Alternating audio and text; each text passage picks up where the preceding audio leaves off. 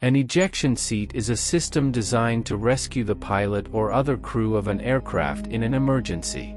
In most designs, the seat is propelled out of the aircraft by an explosive charge or rocket motor, carrying the pilot with it.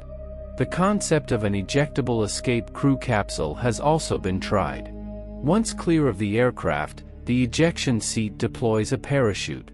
The first ejection seats were developed independently during World War II by Heinkel and Swedish Saab. Almost since airplanes started flying, people have been figuring the quickest way to get out when they fail.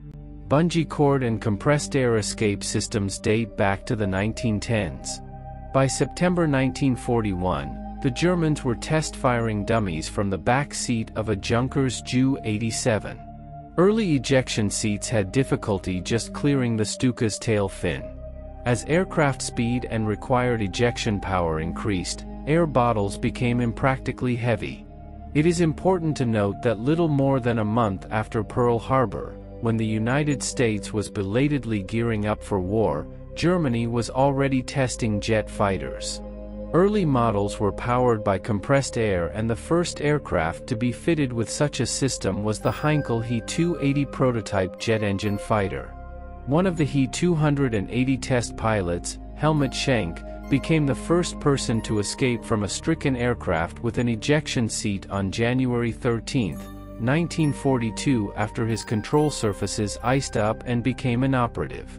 The Heinkel He-280 was an early turbojet-powered fighter aircraft designed and produced by the German aircraft manufacturer Heinkel.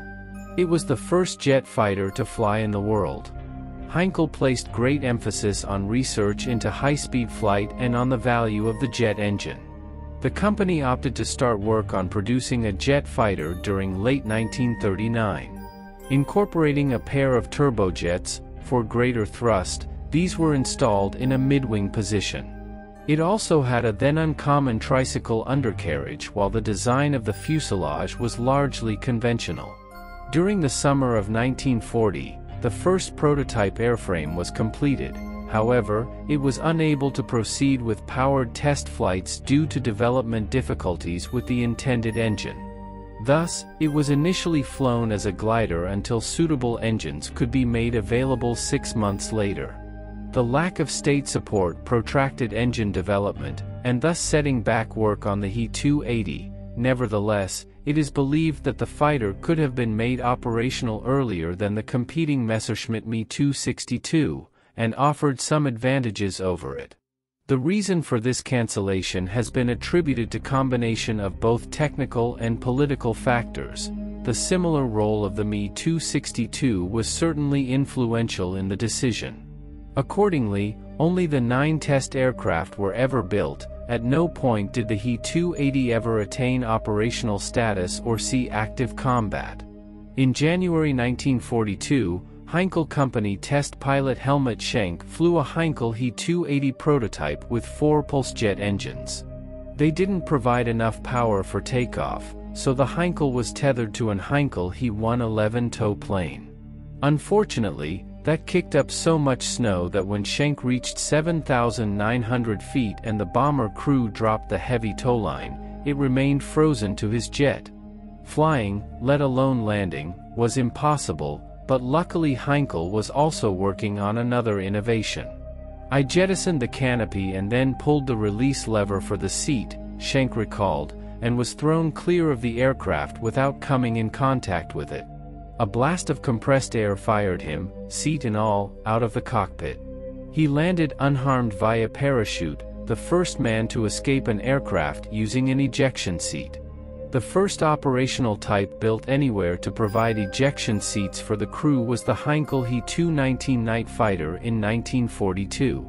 As the first operational military jet in late 1944 to ever feature one, the winner of the German People's Fighter Home Defense Jet Fighter Design Competition, the lightweight Heinkel He-162, featured a new type of ejection seat, this time fired by an explosive cartridge.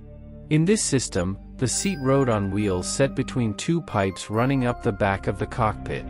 When lowered into position, caps at the top of the seat fitted over the pipes to close them. Cartridges, basically identical to shotgun shells, were placed in the bottom of the pipes, facing upward.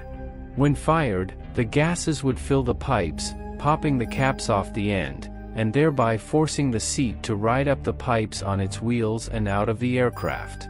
By the end of the war, the Dornier Du 335, primarily from it having a rear-mounted engine of the twin engines powering the design powering a pusher propeller located at the aft end of the fuselage presenting a hazard to a normal bailout escape, and a few late-war prototype aircraft were also fitted with ejection seats.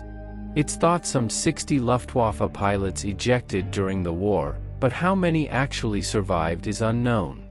I hope you enjoyed this episode, and to make sure you don't miss my future work, please make sure you are subscribed to my channel and press the bell notification button.